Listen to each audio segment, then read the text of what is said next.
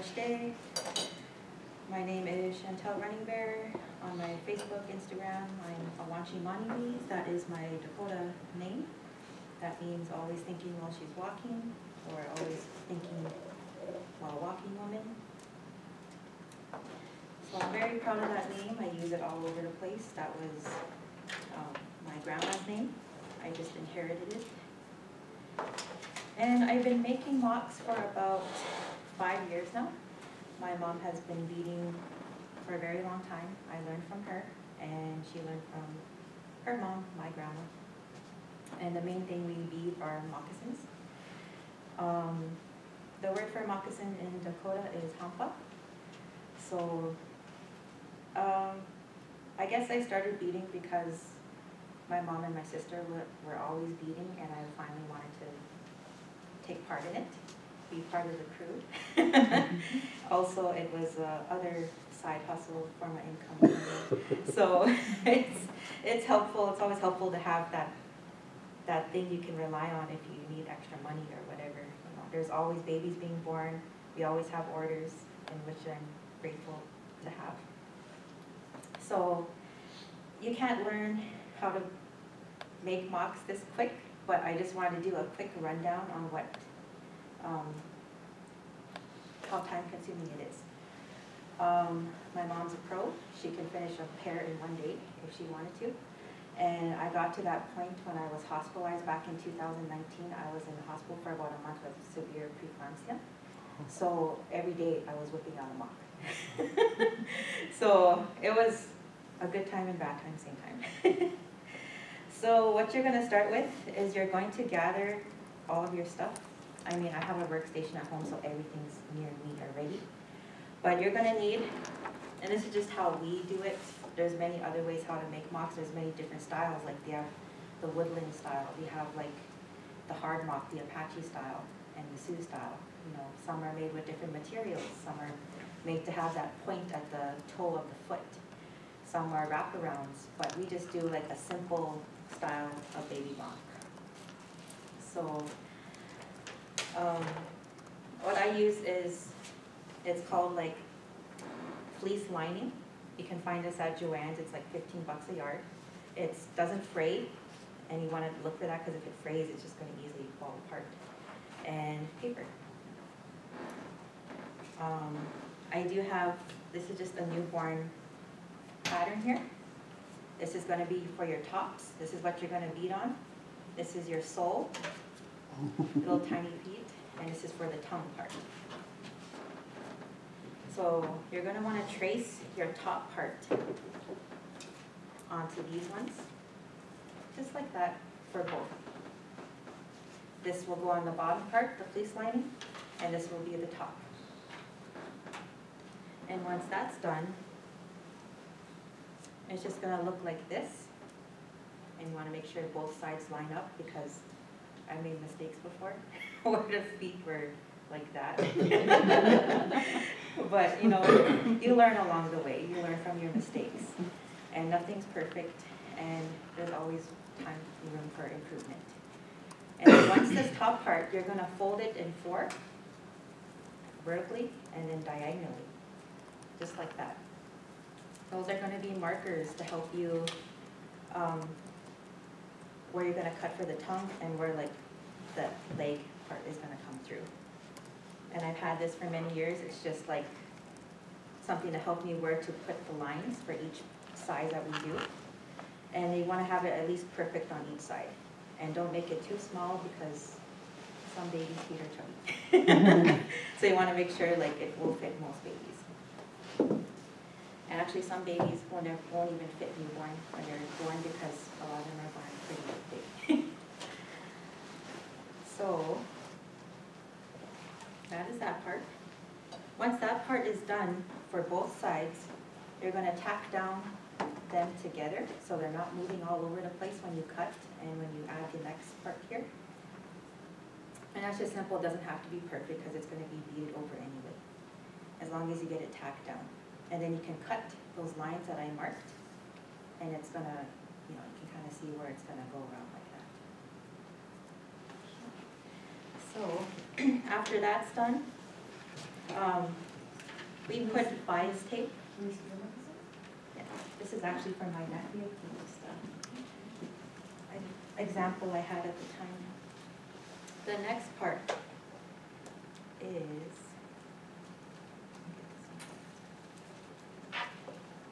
you're going to choose your color of bias tape to put around. Use whatever color you want. I try to stay with what the main color is that they want, or what I want. And right now, my next pair I'm doing is white, so I just thought I'd do one for white. And you want to stick with for the baby sizes, you want to do 1/4 inch for the bias tape, double fold. And once that's all sewn around, it is kind of hard to go around the sides like that because you have to fold it a certain way before you sew it. So this is actually the long part for me. So it's not so messy. So sometimes I'm stuck on this part. So once that is done, you can start choosing your beads, your color schemes. There's all different kinds of beads you can use. You have like your check beads, your Miyuki beads, Japanese beads, your Charlotte cut beads. They all range in different prices. Some of these beads can be $20-something a hank depending on the quality. Like the Cheyenne pink, a lot of people ask for, is very expensive and hard to find. Gold beads, like the real gold beads, they could be like $20 for a hank of beads. And I don't use those real gold beads, so I stick with just whatever is next in line, and this is $5.80. It could be more depending on the store that you go to, but so, those are a hank, those things you're holding right there? Yeah, they would equivalent to a hank. Yeah, but hanks of beads, like they don't really make them anymore. The people who do get them are lucky to, because they just don't want to string them up anymore. So most people are going to the tubes, and I don't use check beads. I use Japanese seed beads, just because I just prefer them the way they're shaped and the way they look. Where do you get your beads? I get them from different sources. Mostly online. I go to Beaded Edge Supply, Northland Visions, a few other friends I have on Facebook, I forgot their names, but I try to stick with native owned to help them. Mm-hmm. And if you don't want to order online, you can go to Bead Chicks up here. They have all kinds of beads too, but they're a little bit more spendy and they're not as big as this. So online might be the way to go. Online native owned. Yeah. So these are my colors. She wanted something that resembled the Mexican flag. So I'll be doing that. And I try to work with at least 4 colors. It's easier to make designs with at least 4 colors. I know some people just want 2 or 3 to resemble something else. I mean, it's just harder to make designs that way. But the more colors, the better. But that's just me. And then I try not to use a big scissors, just because like you're working with little tiny things like this, so you don't want to accidentally cut anywhere, so I use a little tiny scissors. And I have like about 10 different kinds of scissors, because I'm addicted to scissors. And then I use one of these. I have a huge one at home, but it already has all kinds of needles and stuff on it. So just an example, I use this little tomatoes that they have. And the needles, I stitch 2 needle. So I have the long ones. You can buy these at Hobby Lobby, or other bead stores will have these. And I have the small needle. This is to tack down as I go.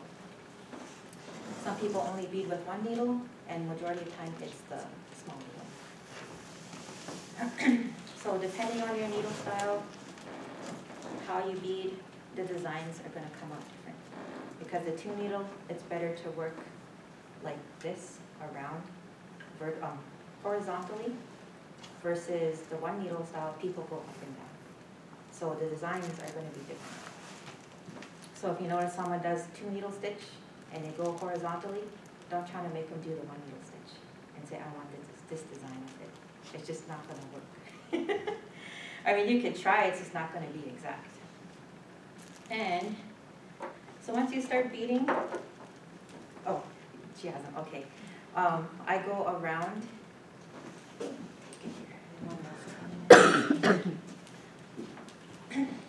I go around first I start from here, and I go all the way around first.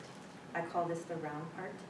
So I go around until like I meet a certain part, which is normally that part marked. And then I never draw down designs or anything, I just think about it as I go. Jeez. So I wish I can show you more examples because baby pears, I can't be as creative because it's so small. But my bigger pears, I love the designs I have on them. But I go at the arounds first, and then once that's done, I start in the middle part. That's the last part I do. And as I said, baby pears, you can't really do much with them. Big pears though, I love doing them. So once that's all beaded, you're going to flip it inside out like that. And you could sew it like that so that the stitches won't show. And then you can flip it like that once it's done. That's your first step you should do. The next one, you're gonna have you're gonna trace on your buckskin or leather, whatever you wanna use. Some people use elk, moose, whatever. You're gonna trace your sole and your tongue. And once that's traced, cut it out. You're gonna attach it, start from the bottom. And then you're gonna sew that piece on next. Once that is done, you're gonna trace and cut out your sole. That will be your next step. You wanna start from the back here, and you have to make sure it's perfect. If it is not perfect, your sole is going to be not right looking.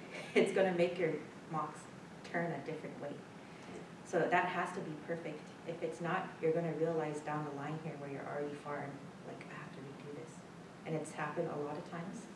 So we have to cut it off, retry again. Once that is done, you can then add your other pieces around the area here, or sometimes I even bead all the way to the top.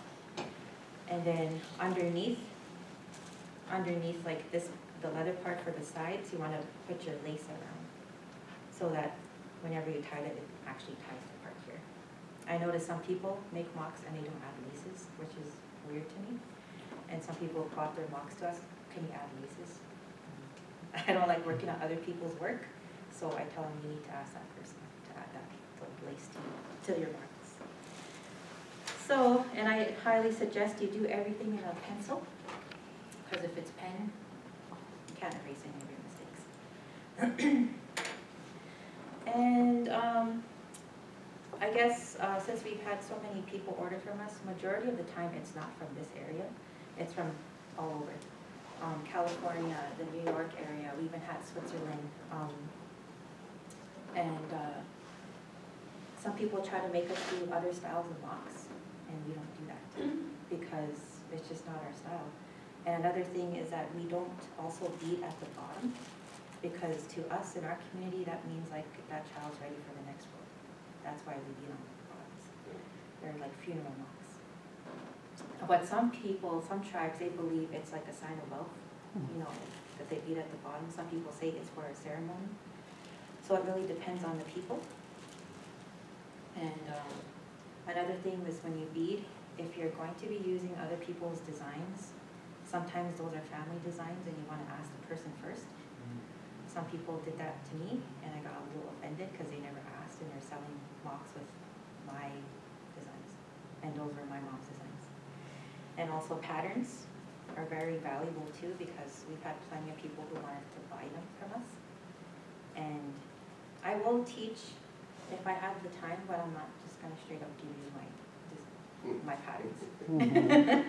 I have taught a few times on my Facebook Lives, or give hints and whatever if I get messages. But I am kind of a busy person. I try to help whenever I can. And I guess that is my presentation on baby mocks, and I'll keep doing it until my hands can stand it.